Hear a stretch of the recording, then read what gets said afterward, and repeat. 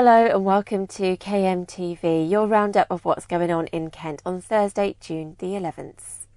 A lorry driver is still being questioned by police after 13 vehicles were involved in a crash in Southborough yesterday afternoon. Nicola Everett has more details. Well, an investigation is still going on into exactly how the smash happened on London Road at 3:30.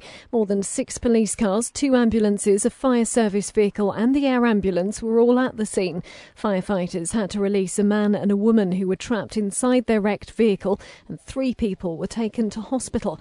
The road was shut for 7 hours to allow forensic teams to assess the scene.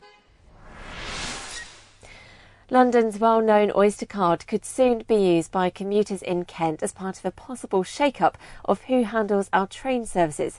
The County Council are in talks with Transport for London about transferring metro journeys from South Eastern to London Overground Railway. One of the benefits of a transfer should be the introduction of Oyster card to Gravesend and to Sevenoaks and also Dunton Green, and obviously that would bring to passengers from those stations all the benefits that London rail travellers have, being able to tap in and tap out and have Oyster cards which give you a better price per mile for travel. So it will definitely be a win-win for passengers from those stations, as well as protecting the interests of rail travellers everywhere in the county.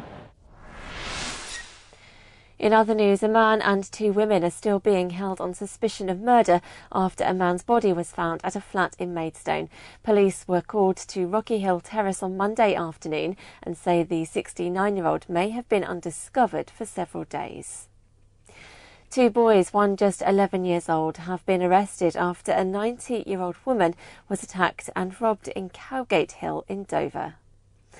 And there's more bizarre summer weather on the way for Kent, with severe thunderstorms and heavy rain forecast over the next 24 hours. It's all thanks to warm, humid air coming over from France. And finally, with the news that Wales is considering a ban on vaping in enclosed public spaces, we went to find out how people in Rochester react to someone vaping indoors. Graham Stothard reports.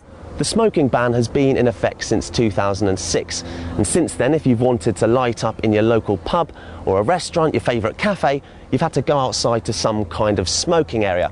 But with the introduction of vaping, all of that changed. Technically, you could vape anywhere.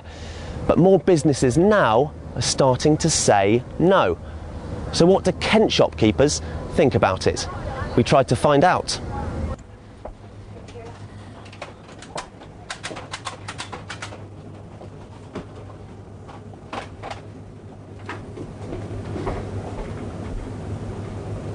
Snap. How long have you been on yours? Not too long actually. How about you?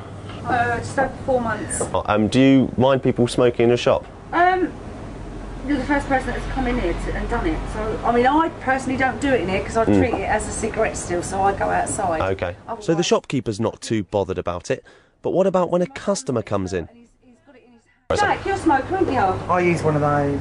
What do you reckon? Do you reckon they should ban it from shops and things? I don't know, because it promotes smoking, doesn't it? So it makes young people want it.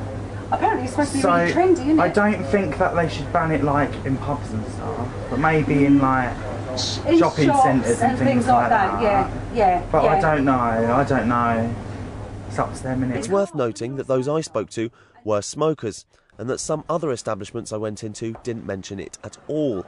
But perhaps that in itself says something. From a very unscientific standpoint at least, it seems vaping isn't all that taboo. For me though, it's not particularly a habit I want to start. This is Graham Stothard for KMTV.